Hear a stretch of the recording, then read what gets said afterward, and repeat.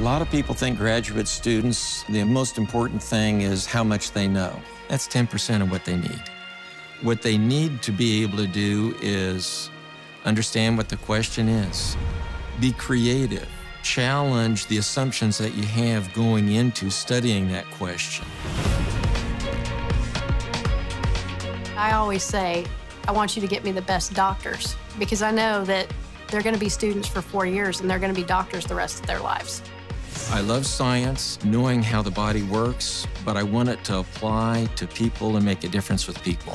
Get outside of industrialized countries, and they still have the crime. In order for you to long-term improve the lives of people living in those areas, you've got to have capabilities to investigate those crimes.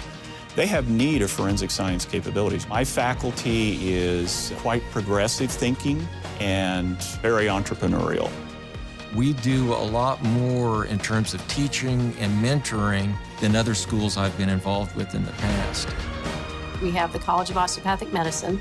We have the School of Forensic Sciences, School of Healthcare Administration, and the School of Biomedical Sciences.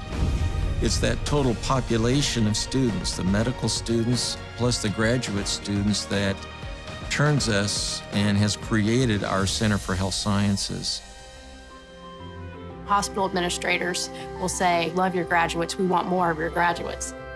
And, you know, I think part of that is because the environment here is a nurturing environment. It's not a cutthroat environment. I really felt that there was a great emphasis on balance and family and creating well-rounded physicians. I know everybody in my class. Our attitude is we want everybody to succeed. We all work together.